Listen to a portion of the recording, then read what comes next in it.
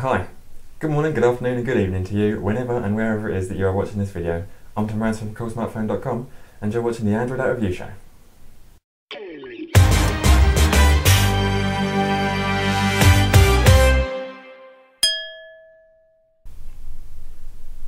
Hi and welcome back to the App Review Show. This week we'll be having a look at Bully Block in full. I've got the app here. Last week we had the first look. Thanks for watching that if you did. Let's just dive straight in because I've already shown you pretty much what it's about. At the top, the block list, you have private numbers blocked straight off the bat here, and there's no way of taking that off, so that's something to bear in mind.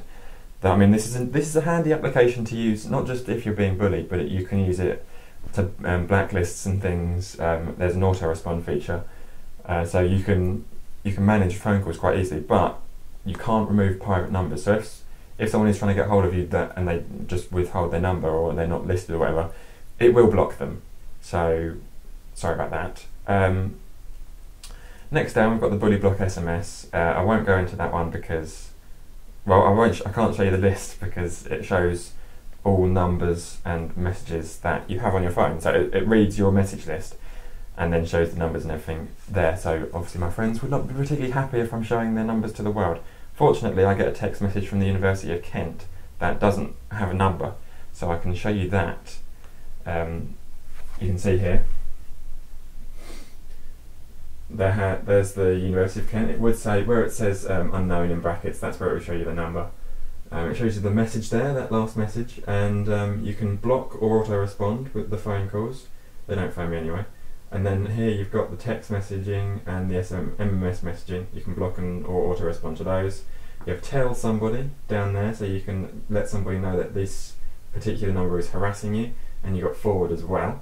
You can log anything that happens here to the bully file. So if you're blocking someone, instead of you receiving the message, it won't show up in your phone, but it will show up in the log file. So that's handy. You can then forward those log files on to somebody else. I'm going to show you how it works now. I'm going to block the landline number, and then I'm going to call my phone from the landline. Give me a second while I just block them. Here you go, look. Let's move the phone out there. Phone calls are blocked. This is the landline number. So I'm going to go back out to the home screen. You can see there. Ring my phone and put you on speakerphone. Hopefully this will work. There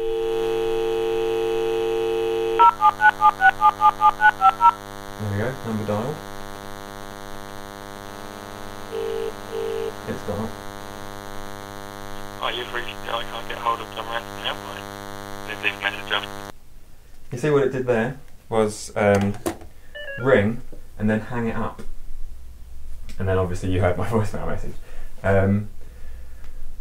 So you are aware that they've contacted you, but it's hung it up and has left, see, it's just left a missed call in the notifications. So now, if we go back into the application, we should be able to go to the log file, the bully file, and have the details of the call. But it hasn't shown up. Now this is something that I've discovered by using it this week.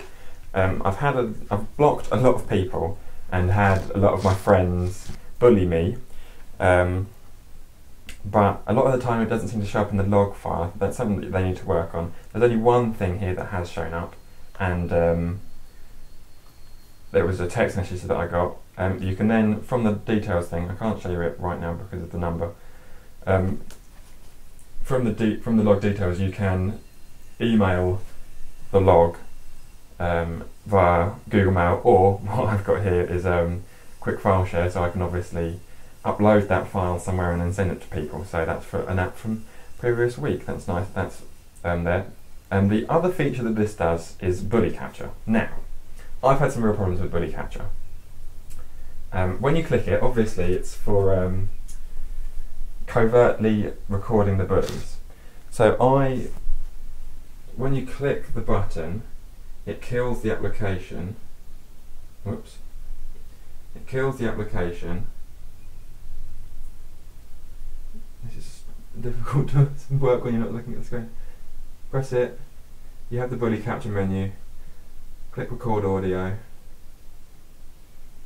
It's killed the application, and I've gone and accidentally opened something else. So it killed the application, and then what you would expect it to be doing is now recording you. And there's no notifications to let you know that it's running. So I have no idea if it's recording, and I don't know how to stop it.